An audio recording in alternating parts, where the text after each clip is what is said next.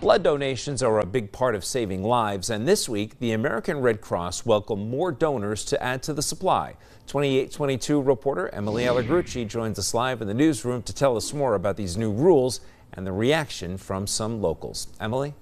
Good evening, Nick. The Red Cross has decided to allow anyone, regardless of sexual orientation, to donate blood for the first time in 40 years. I had the chance to speak with someone from the Red Cross about the change and to locals about what they think.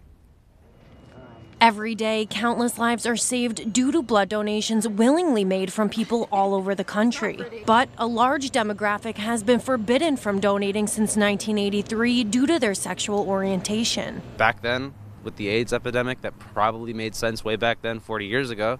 But in the past 40 years, the only people that have really been suffering would be people who would have medical need of blood donors. On Monday, the American Red Cross announced they will be allowing gay and bisexual men to donate blood for the first time since before the HIV and AIDS crisis in the 80s. This choice follows updated procedures from the U.S. Food and Drug Administration made in May. Now everybody will see more questions about their behaviors.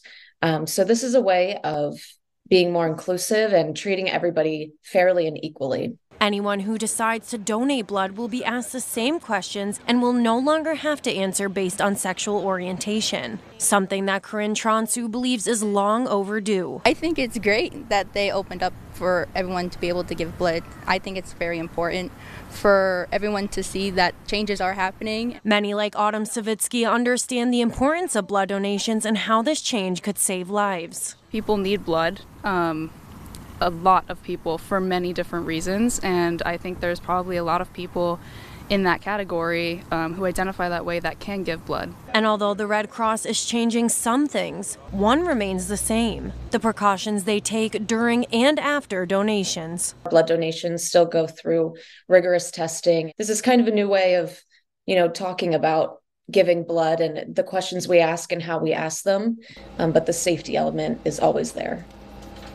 If you are interested in donating blood or looking to learn more about the change made by the Red Cross, head to our website at PAHomepage.com. Nick? It's easy to do, only takes about 45 to 50 minutes of your time. All right, Emily, thank you.